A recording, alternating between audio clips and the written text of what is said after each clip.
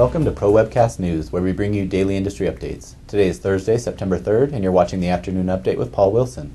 Today's news is sponsored by Sunderland Group. Your success, our tradition.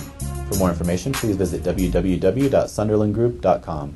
Now for today's headlines.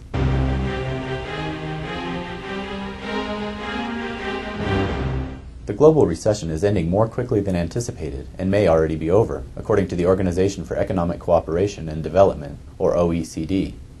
The OECD issued forecasts today that predict economic expansion during the third quarter of 2009, and noted that recovery will largely depend on government spending and continuing low interest rates. According to the OECD, the recovery could become stronger than previously thought. Quote, "Compared with expectations a few months ago, we now have a recovery which may be coming a little earlier, and it may be slightly stronger because financial conditions have improved more rapidly than we assumed a few months ago." Unquote. Overall, the OECD predicts a return to annualized quarter-on-quarter growth in the U.S. of 1.6%, 1.1% in Japan, and 0.3% in 16 European countries.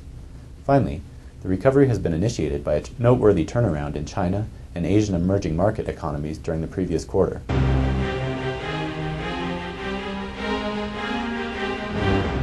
In related news, risks to the U.S. economy have eased considerably, according to members of the Federal Reserve.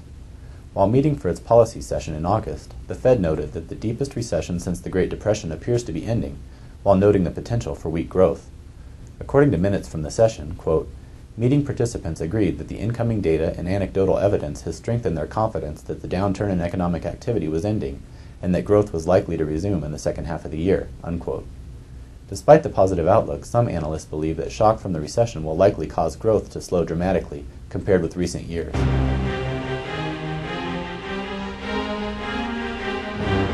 In regulatory news, a recent report by the U.S. Securities and Exchange Commission's Inspector General states that securities regulators overlooked numerous warnings about Bernard Madoff's Ponzi scheme, but failed to conduct a proper probe.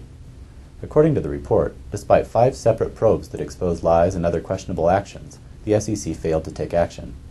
According to Inspector General David Katz, quote, "Despite numerous credible and detailed complaints, the SEC never properly examined or investigated Madoff's trading, and never took the necessary but basic steps to determine if Madoff was operating a Ponzi scheme." Unquote.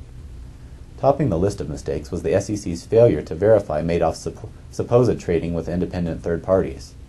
Katz noted that SEC employees were sometimes too inexperienced and other times focused their attention too narrowly, but noted that his investigation has not come across any improper connections between the SEC and Madoff. I'm Paul Wilson, and thanks for watching Pro Webcast News. For more in-depth news and features, visit producersweb.com.